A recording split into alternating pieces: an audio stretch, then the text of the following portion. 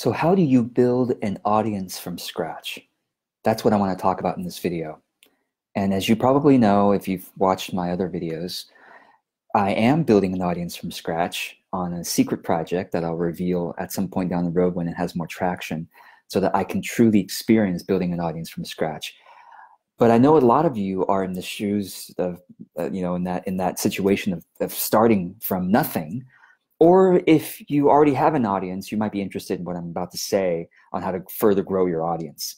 All right, so the first thing to think about, to remember, is that it's not just about the numbers. When you start reading other articles about building an audience, growing an audience, etc., they will tend to focus on tactics such as buying Facebook ads to get people to like your page, or guest blogging, speaking on podcasts, and also search engine optimization. And these are all good tactics, and I'll talk about that later. But the first and most important thing to remember is that you want the right audience, don't you? You don't just, because I have seen probably at this point dozens of clients and colleagues who have built Facebook pages of thousands of followers, and almost none of those followers are engaging with their content. You might be saying, well, how can that be? Because it's easy to get a couple thousand Facebook fans. Did you know that? It's not hard. You pay about $100 and you get a couple thousand Facebook fans. Would you like to do that? It's easy. You just start a fan page, click on promote, say I want fans, and just advertise to any random audience, people in North America, 18 plus, and you'll get a couple thousand fans with just, well, maybe not. I don't know what the pricing is these days, because I don't do that because it's fake fans. But it's not hard. So when you look at people with an audience, please don't be impressed. Unless their audience, you can publicly see that the audience is actually engaging with their content and finding benefit from it, etc. A lot of the audiences out there are just what's called vanity metrics. Have you ever heard that term? Vanity metrics is numbers that look impressive, but if you look under the hood, if you look at the behind the scenes, you realize, oh, it's not a real audience. It's just a lot of visitors to a website, or a lot of Facebook fans, or a lot of Twitter followers. And this is a real audience member right here, Mango. Again, I've been working all morning here by myself, and he has not jumped up. And he's like, great, I've got an audience now. I'm going to show up. I'm all about consistency of content. So he's here. And I swear, once I turn off the video, he jumps off, even though I'm just continuing my work here. He has a very weird sense of how to be on camera. Okay, so now he's jumped off already because he doesn't like how I'm talking about him. So please remember that a real audience is what we're going after, a true audience. I call that true fans, or a true audience. And you have true fans when you can count on them to engage with your content and to take a real look at your product and services when you are offering them, okay? And how do you build a true audience? You don't just use Facebook ads to buy fans, or Twitter ads to buy followers. You don't just do search engine optimization, and you don't just guest blog and all these other things. These are all tactics, but it has to be under the right strategy. And the right strategy is this: a true audience cares about what you're talking about or writing about, okay? Or your images or whatever. They care about your content, and they care about you, right? They are not just a drive-by, hey, I'm searching online for a solution to a problem. I found your article, got the solution, and I'm out of there.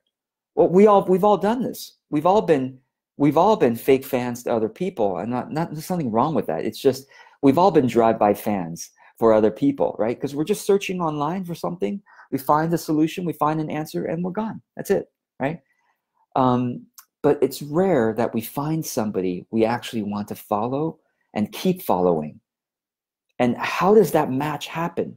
That match happens because they are talking about something we care about, number one, and they're talking about in a way that we really find resonates with us. So the content topics matter to us, and the style really resonates with us. And thirdly, we feel like they actually care about what they're doing rather than trying to put us into a funnel, a marketing funnel. When you're in a marketing funnel, you kind of know that, oh, this marketer is trying to get me to do this and then get me to do that and get me to do this, right? Doesn't feel good, does it? It doesn't inspire trust and loyalty. But when you feel like somebody is sharing a message because they really care about their audience, and then you notice they care because they engage back with you, wow, it makes such a difference. And you become a loyal fan more and more as that happens.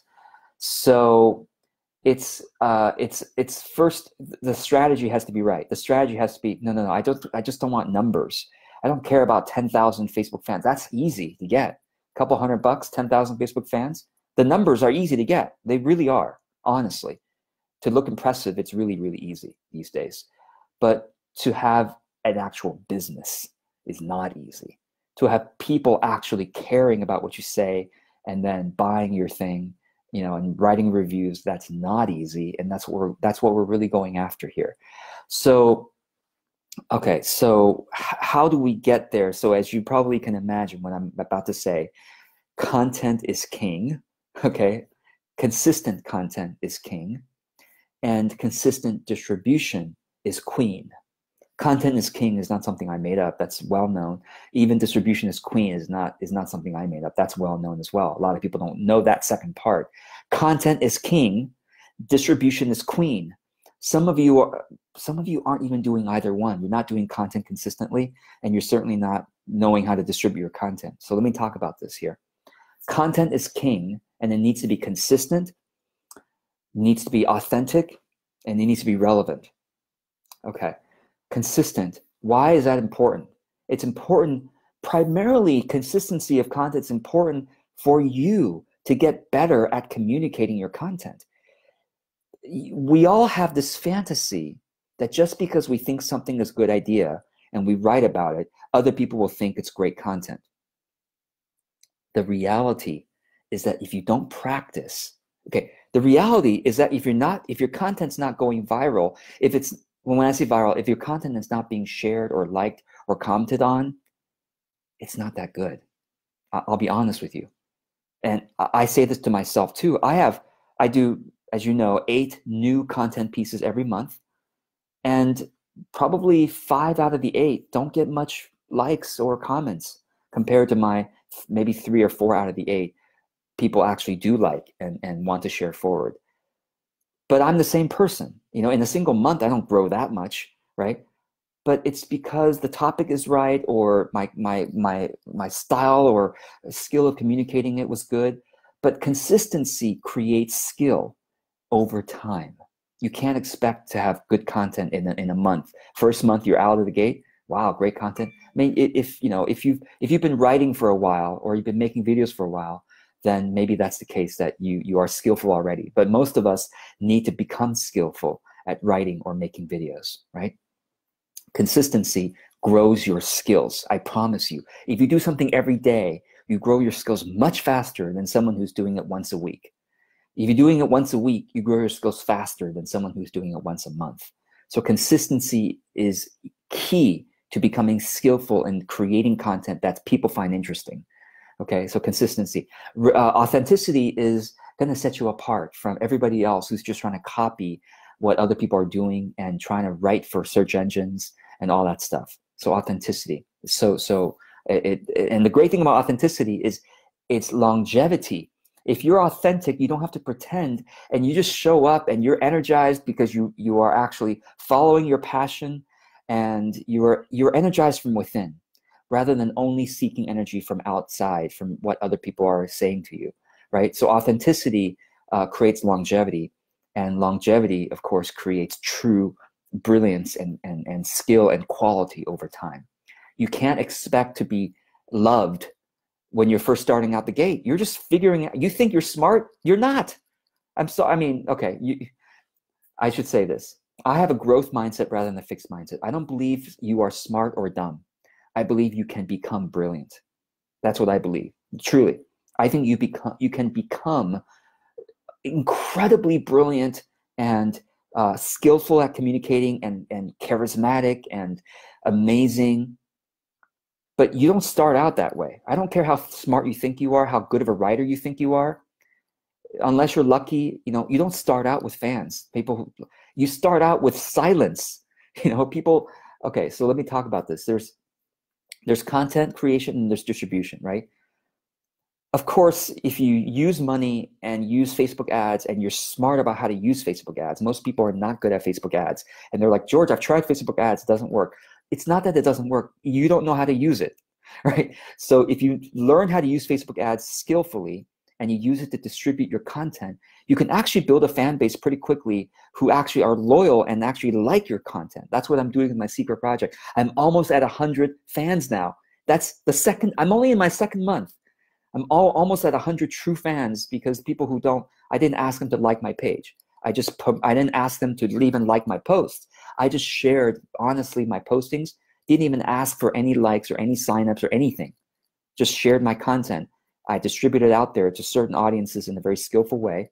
And I'm almost at 100 fans of my page. They had to manually come to my page. They saw my content and they had to manually click on my page itself and decide that they want to like it, right? So anyway, skillful content takes time, and then skillful distribution just takes learning.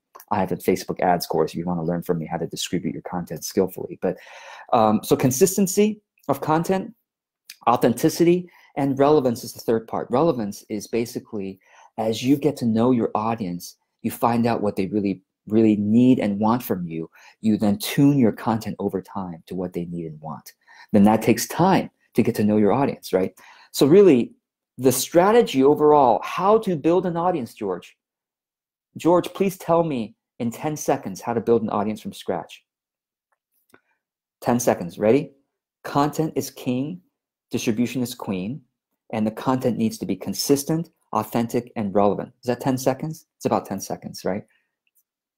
End of video. Okay, so that's the overall strategy. Now let's talk about the tactics now. And the tactics are basically, it goes like this. What do you do? Now that you know the strategies, content is king, distribution is queen, consistency, authenticity, relevance, great. 10 seconds. Strategy. Now, what do I do? What do I actually do on a daily basis? Okay. Paid distribution is the first tactic. If you have no audience yet, please don't expect that you're going to post something on Facebook and somehow people will find it. Please don't expect that you're going to just put a blog post up on your website and people will find it. It doesn't work like that on the internet. It doesn't work like that. You've got to pay money for people to see it.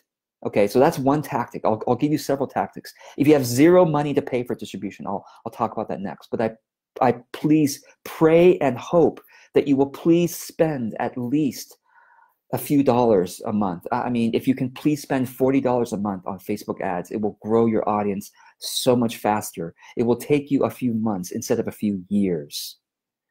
Would you like to take a few years, or would you like to take a few months to grow a loyal audience?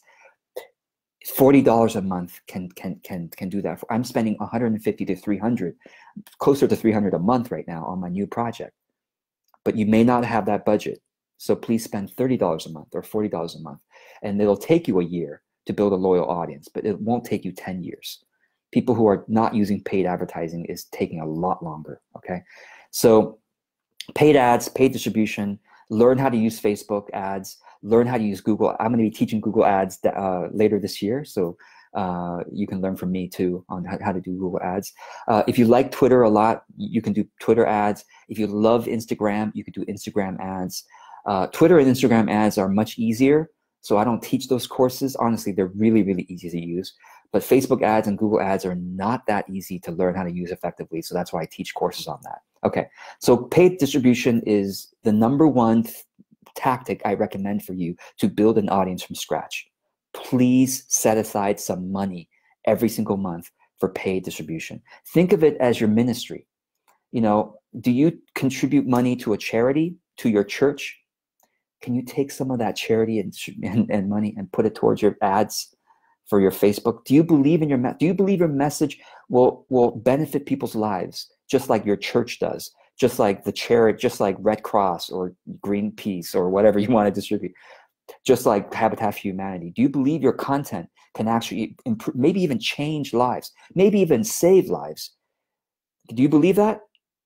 Well, why not give to your own charity called your own Facebook ads, your own Google ads? Because you reach people and you change their lives with your message. It's probably a better spend of your money.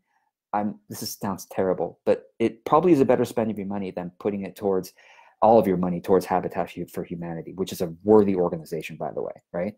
So take some of your charity money, put it towards your ads, okay? All right, and then so paid distribution is one. Are you doing that? Are you doing paid ads for your content? Not to get people to join your email list, not to sell your stuff, for your message, look at my content on my, I'm not asking people to join my email list or anything. I'm just blessing them with content, okay? Paid distribution, doing that. The second one is cross promotion. That's another tactic that can grow your audience from scratch.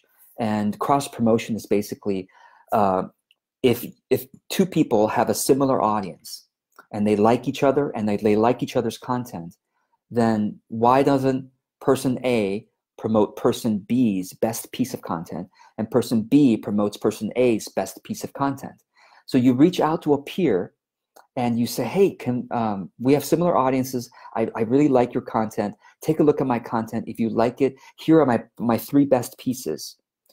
Tell me, if you like any one of these three best pieces, maybe we can trade a promotion.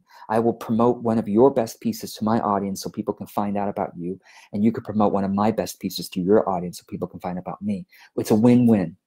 And generally, to trade promotion means that you and that person has a similar sized audience, not the exact same number of Facebook fans, but maybe within several hundred.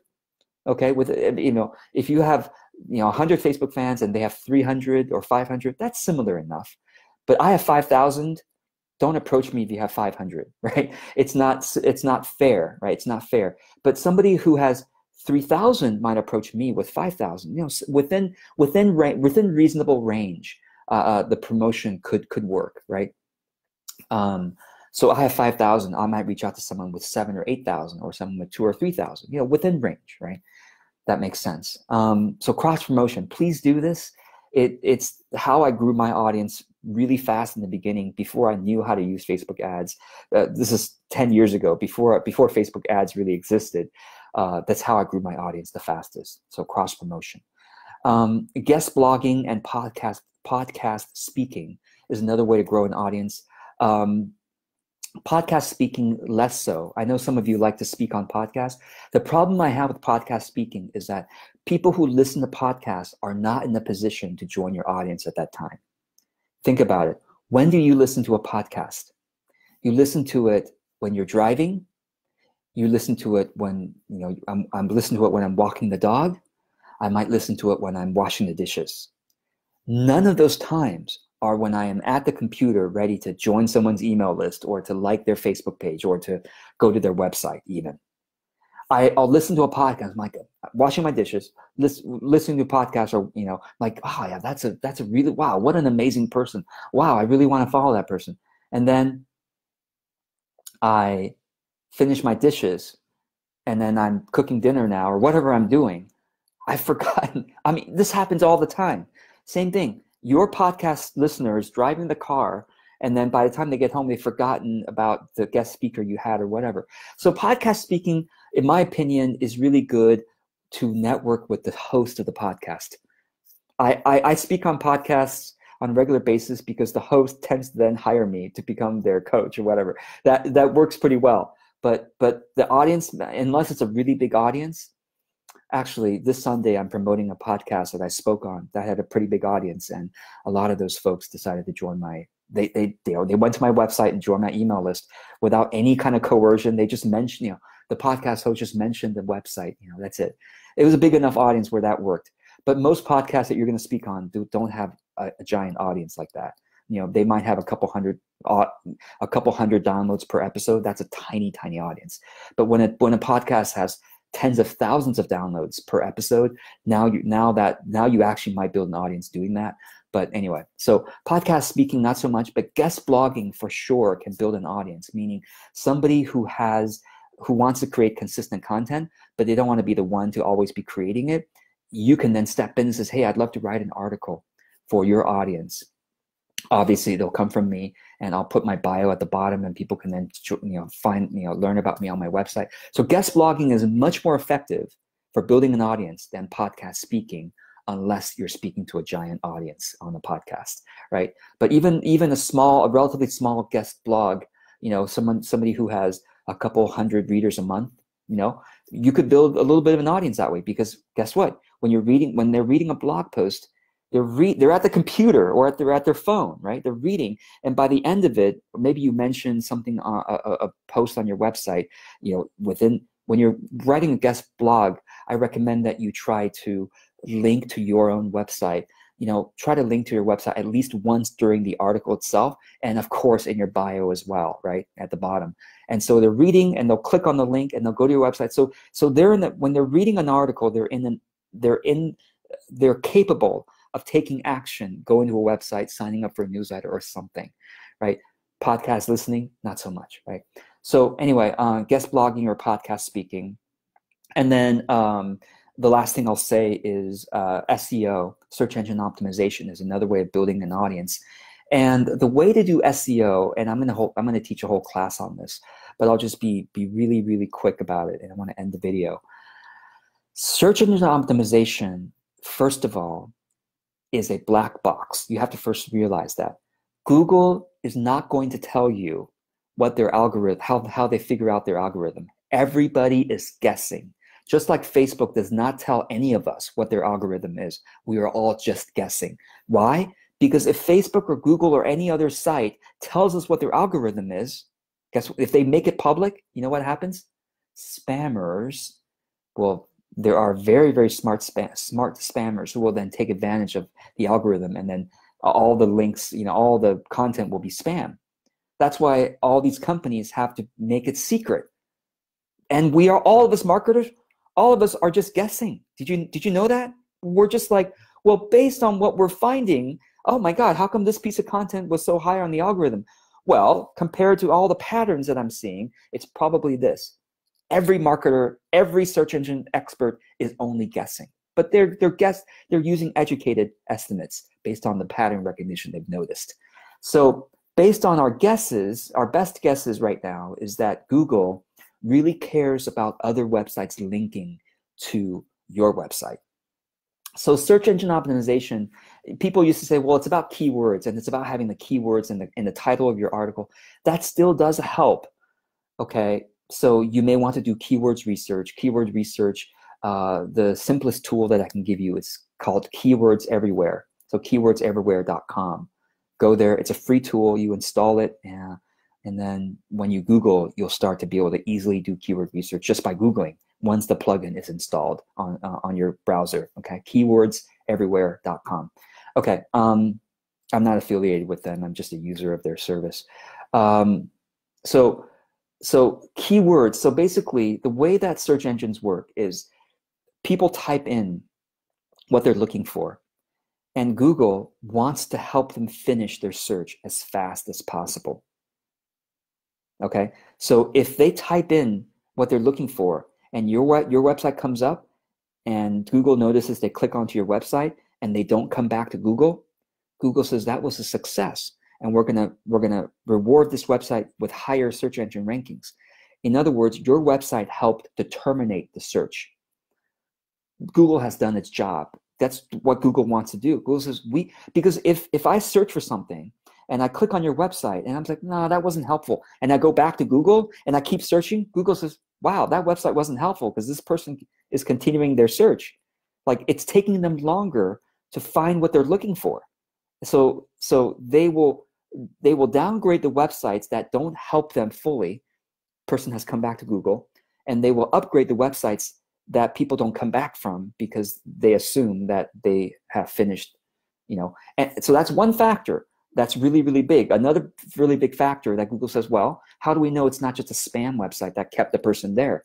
Well, we know that because other people, other websites are linking to this website using these keywords to link to that. So therefore, we know that this website seems to be valuable and respected because other websites are linking to it. So essentially, SEO is about trying to terminate people's searches when they find what they're looking for. You have to first figure out what people are looking for, which is what keywords research is, and then terminate the search by having such a valuable web page. It's like, oh, I'm looking for blah, blah, blah. And when I went to your page, your blog article talking about it, or your page talking about it, it was so valuable that I just decided to stay there. I didn't go back to Google. It was so great. It was so helpful, so resourceful. That's all I needed, right? So that's why content is king. Right? That's why content is king. Because like if the content isn't good, people don't care and they don't link to it. They come back to Google, they keep going. And then the second major factor, like I said, is backlinks, right? Which is basically going out to various bloggers and various websites and say, hey, I've written a really, really valuable article here. I thought maybe your audience would benefit. If you decide it's valuable, I'd be grateful and honored if you were to link to it. So that it's that kind of work, right? It's keywords research. It's modifying your article to meet the keywords. It's not so much the words anymore. It's the topic. It's the idea. Google's smart enough now that you don't have to use the exact words anymore. But if you're writing about that topic and it's really valuable, then they will bump it up in the search engines, right? So, and then if people are linking to it, they will bump it up. So anyway, so to summarize, okay, you first have to get the overall strategy right, or maybe it's even values, right?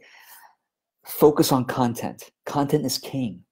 Distribution is queen. If you have content, but you're not using any distribution methods to get it out there, no one will ever see it, even if it's the most valuable article in the world, right? Nobody knows about it, right? So content is king, yes, but then distribution is queen, equally important, right? And the content's got to be consistent, for your own skills, really. It's really more for your own skills, but also for your audience needs to be able to count on you. Remember, a true audience is what we're looking for. A true audience says, you know what, I feel I can count on you. I can always count on you to come back and you have got new and fresh and valuable content for me. So consistency is for your own skill building and for your audience's reliability on you, okay, trust in you. Authenticity, so that you can you can have longevity. You don't burn out. Authenticity, you show up as you are, so you don't burn out. You don't pretend to be anybody else. You don't have to put on makeup if you don't like to put on makeup. So, talking about women here, some of you do like to put on makeup. You enjoy it. It's fun for you. Great. Then that's part of your authenticity. But if you hate putting on makeup, you like doing it just for the video, it's not sustainable for you to do that. So stop doing it. People will love you anyway without makeup. Believe it or not. Your true fans love you if you don't, again, if you don't love putting on makeup, don't put on makeup. Your true fans will love you anyway, okay?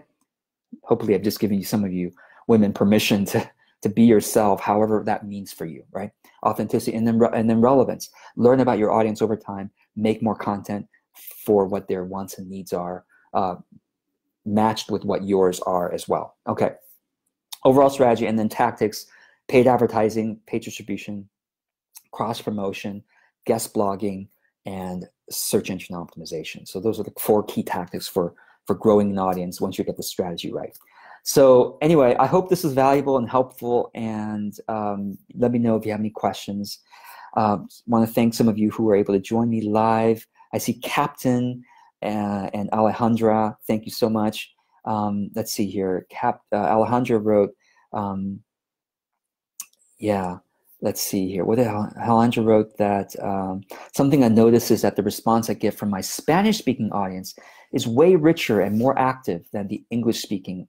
It may have to do with the fact that the English-speaking world, there are many more people teaching what I teach versus the Spanish-speaking world that is not saturated. That definitely has something to do with it. Yes. So that certainly, in other words, it's less cost for you to distribute your content to the Spanish-speaking world. Right? It's just versus you're competing with many more English-speaking folks.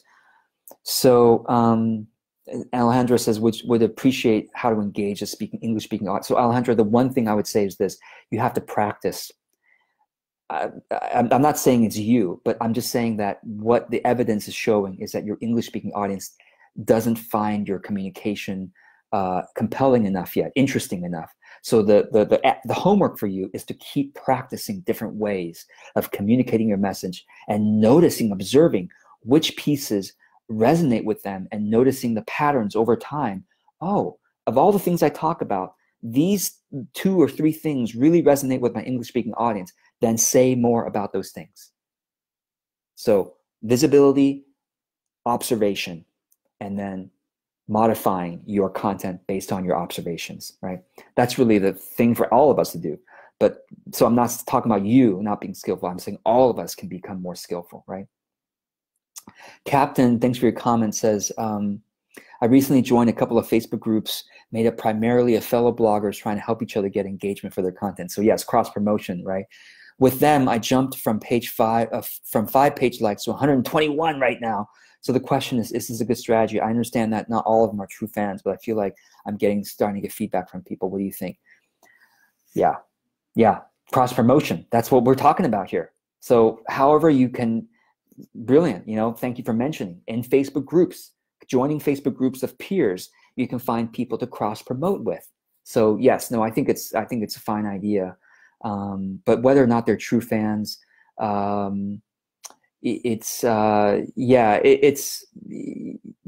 you have to balance it. It's true. I mean, you don't want, over time, you don't want a bunch of people who just are fellow bloggers who are just trying to support you being nice.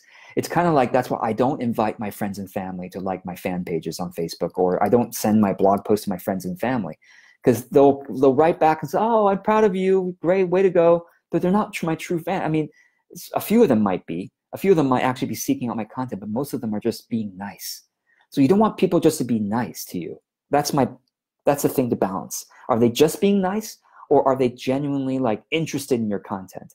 Those are the true fans that you want, because the ones who are being nice, that's not sustainable, and that's actually going to work against you over time, because the algorithms also say, based on how many people you're reaching, how many of them are engaging. You want a bigger percentage of those you're reaching engaging with your content for the algorithm to say, oh, this must be valuable.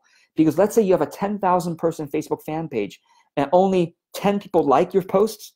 The algorithm says, well, this person must have crappy content, because out of 10,000 people, only 10 people like their post. So it works against you when you have fake fans. That's the irony of it. That's why you have to be really careful to build a true audience, right? So you just balance it out. If it's a true cross promotion with a real audience of people who might like your stuff, then I think it's a good idea. So I hope this is helpful. And Ian, thanks for joining and saying hi, and Jill as well. So thanks, everybody. Have a great, I wish you a joyful experience and consistency in your joy. Coming back to the reason why you're doing this is to serve people and to become a better person, to grow your own skills. Keep coming back to your purpose so that you can be truly sustainable in your audience building. Be well. Take care. Any questions, let me know.